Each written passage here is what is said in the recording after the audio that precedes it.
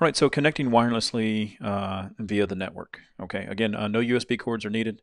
The concept behind this is your computer is connected to your home internet, your home Wi-Fi, and then what we're going to do is we're going to go ahead and connect your cutter to your home network, and your computer then can see the cutter on the network and utilize it as a wireless access point there for us. Okay, so think of this as if a relative came over and said, "Hey, what's your internet password so I can get on the network?" That's essentially what we're trying to do with this. Okay, so the computer has to be on the same network as the SkyCut. Okay, so let's go ahead, take a look what we have here. So we have the main control panel. Obviously, you're going to have to turn everything on here. And the very first thing that we're going to do is we're going to go ahead and go into the settings. Okay, so we click on the settings here, and then we can go down to the Wi-Fi. Okay, so I'm going to select on it, and we will grab it. Okay, so the first thing here is the SSID.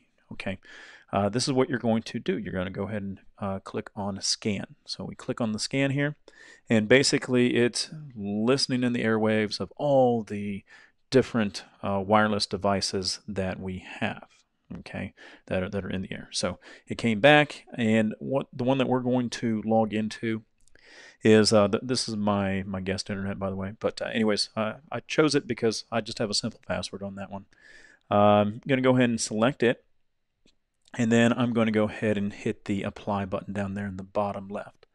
Okay, so once we hit apply, that is in there. Now the next thing is, that's not good enough yet. We need to type in the password. So if we click on where it says password set, click on it, this little keyboard will pop up. Okay, now the way that this works is you're going to have to, it's going to be a little bit painful back in the days when we had to text without a keyboard. For example, like if my password here is Scrappy Doo, by the way. So the S. So we're going to go to the PQRS, and it's the fourth letter in there. So we're going to hit this thing 4 times. Okay, so 1, 2, 3, 4. So there's the S. And then we move to the next letter. We go to the C, right? So that's 1, 2, 3. And you can sort of see up here at the very top, we're starting to type the letters. Okay. Now you do have other modifier keys here. Down here is your uppercase. Here is your delete. And then if you need to get into the numbers, you can select the numbers. If you need to get into the symbols, you can select the symbols. And to get back to the text, you can just select the text. Okay. Once you are all done, you're going to go ahead and click on the OK. And again, I don't know if I brought this up. That's your backspace. So if you made a mistake, you can go ahead and do that. But something that I did recognize on here is you do have to be a little bit quick on the keys. Otherwise, it assumes that you want that letter. So anyways, I'm going to go ahead and pause the video here. I'll finish typing this out, and then we'll move on to the next step. Okay. All right, Scrappy Doo's plugged in there. I'm going to go ahead and click on the OK. And then the next thing here, this really doesn't mean much for us common folks, okay? But anyways, you are able to set the IP address if you are wanting to get very specific, okay? So I'm going to go ahead and hit on apply. And then it's going to go ahead and try to connect to the wireless internet that I have here. Our status symbol will be up here in the gold bar, and it's going to let us know that it is connected once it finally logs in and everything. Notice the grayed out weight that you see right there. It will become full here very shortly. Okay, so I'll pause the video here, and we'll show you what it looks like next.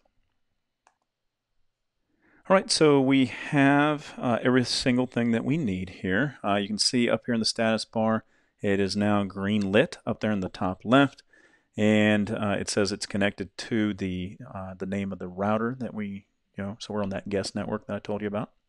And then this up here, you're going to want to write that down on a piece of paper because that's your IP address of your actual machine, and that's what we're going to need in order to have access to it inside of the program. And in this video here, we are doing SureCut's Lot 5.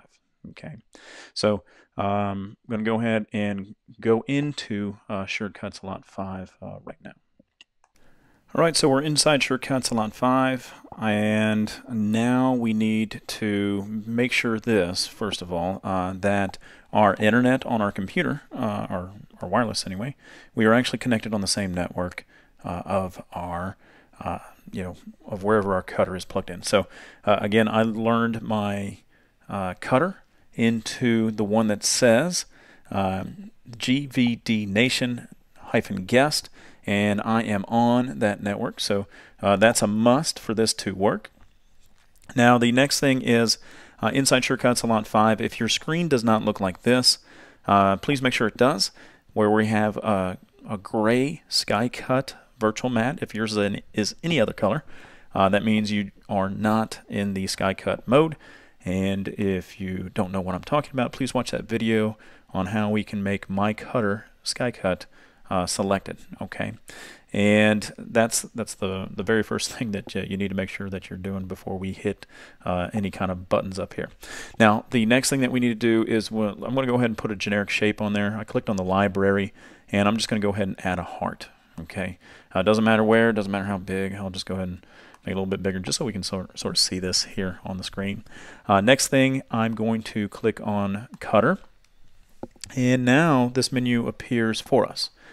And what we want to make sure is SkyCut is selected, the TCP IP is selected, okay, and then the port. Okay, so if we were to go back to the screen here, I'm going to go ahead and show that here.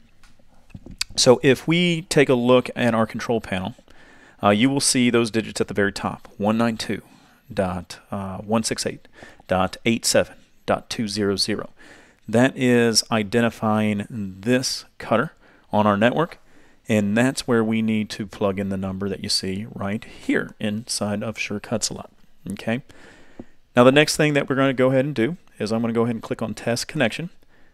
When we do that, this little box appears here. Okay, and it's going to say this will attempt to move the rollers or blade a distance back and forth. If it doesn't, you're going to do some troubleshooting. Okay, so I'm going to hit the OK button, and you'll see very faintly on that control panel there, it did a quick little fade. I'll show it one more time, and then we're going to go ahead and zoom out here. So that we can see what the control head is actually doing. So let's go ahead and do that here. All right. So in that view here, we're able to see. Let's go ahead and just do a quick test connection here, and you'll see that head just move very slightly. Okay. And to sort of show you what we're trying to lead up to is actually cutting. And although I don't have a blade in there or anything like that, you can sort of see that by hitting the cut button here, it's going to go through the motion. The mat's going to move, the head's going to move in that heart shape. Okay.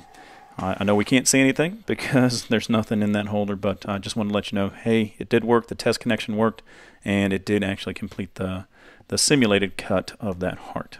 Okay, so things to think about here. Again, please make sure that both your computer, the router, and your device there, your cutter computer, and the modem there, they're all on the same network, because that's going to be probably the biggest hiccup that one will see is it may not be on that network. And again, you are able to ensure that you're on that network.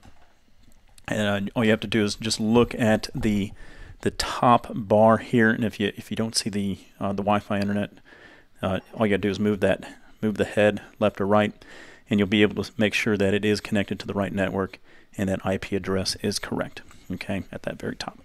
All right. So hopefully you enjoyed this video. Keep on watching. We're going to go ahead and move on to the next topic of interest for you. Okay.